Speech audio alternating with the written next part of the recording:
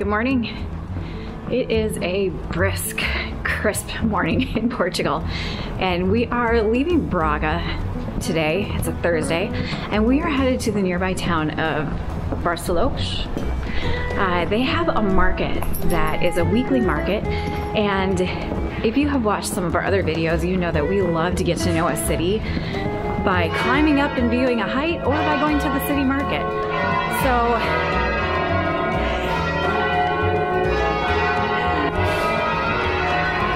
you can hear those bells, that's really cool. Anyhow, the market that we're headed to is not just the largest one in Portugal, but it is reputed to be the largest one in Europe.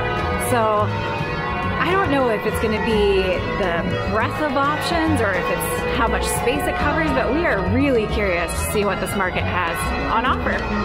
They'll have everything. They probably will have more than Gianni. By the way, if you want to check out some of our other videos on markets, go ahead and click the link in the top corner. Otherwise, we'll pick you up in Barcelos. We don't have a car yet, so we're traveling by train.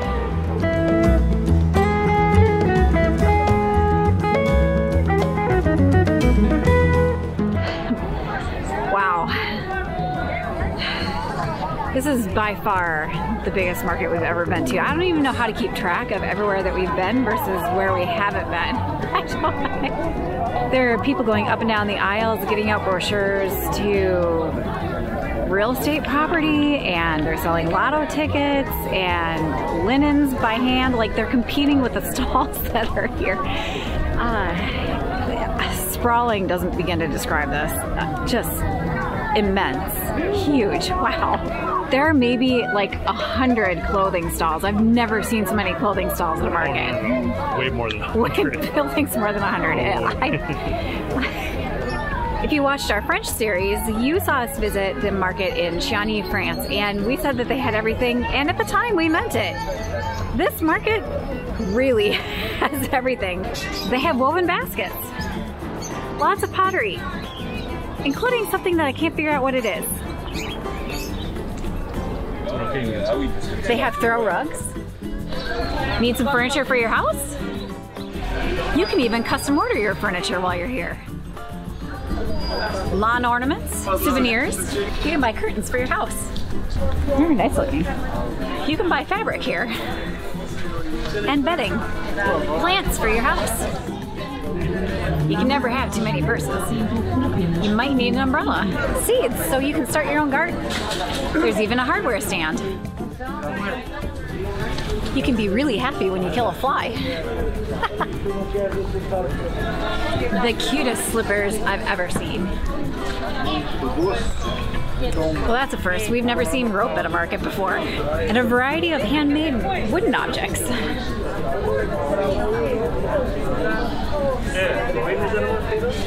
You can buy CDs. Wait, does anybody do that anymore?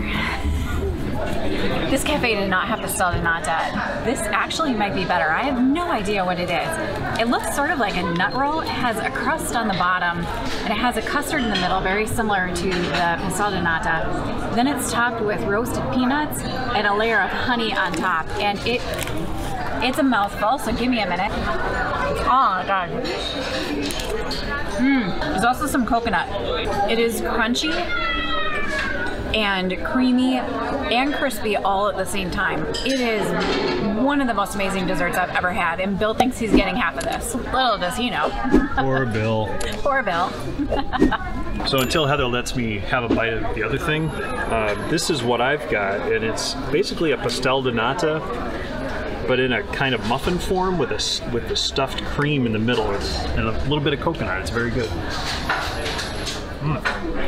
All of this was only €3. We just finished our break. We would estimate that we're about 33 to 50% done with walking through the market. And we have been here for an hour and a half, but like 20 minutes of that was our coffee break. Expansive. The market's just huge. We haven't even gotten to like the food part yet. There was a little bit. There was a little bit just in the middle, and it was all really small farmers, it looked like, or maybe just people selling things from the gardens, which is kind of neat. And that was the busiest part of the market for sure.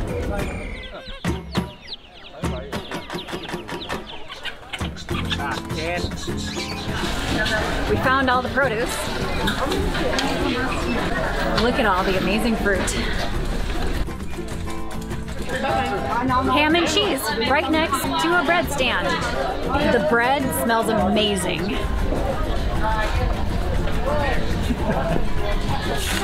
Nuts. Norwegian bacalao. Kitchen items. Can I bring this in my carry-on? Don't bump this table.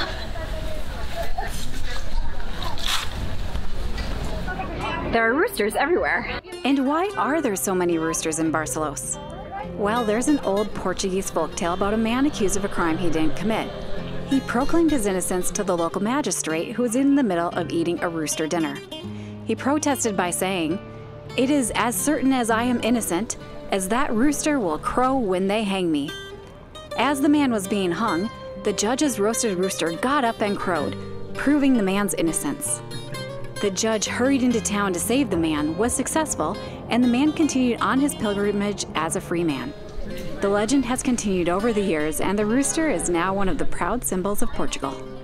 The rooster sculpture that's behind me is actually made of paper roses, and it's beautiful.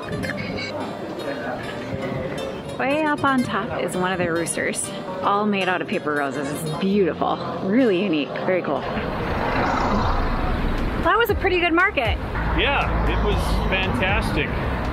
Similar to some of the other ones we've been to, but it's just bigger. Everything was bigger about it.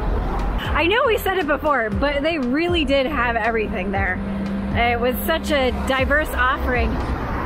I don't think I've ever seen so many clothes in one place. You can clothe yourself, you can furnish your home, get everything you need to cook a meal, including the pots and pans.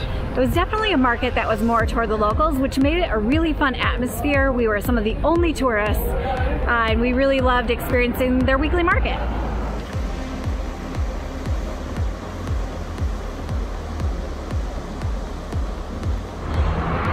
We just had best lunch. We stumbled into this restaurant and we asked, "Do you speak English, Spanish?" And he goes, "No English, Spanish." And then proceeded to speak in English to us just a little bit and told us that we have chicken and we have pork. So I ordered chicken and Bill ordered pork. And we had no idea how much it cost. There didn't seem to be another menu. And we asked if they had soup, and they did. So we had soup. I had a Coke, Bill had wine. We had a pretty big meal. No idea how much it was gonna cost. We're stuffed. And the bill came out and Bill paid it. Bill paid the bill. And it was a whopping €10. That's for both of us, not each. What a bargain, my gosh. And it was totally like local Portuguese cooking, and we were clearly the only tourists that were there.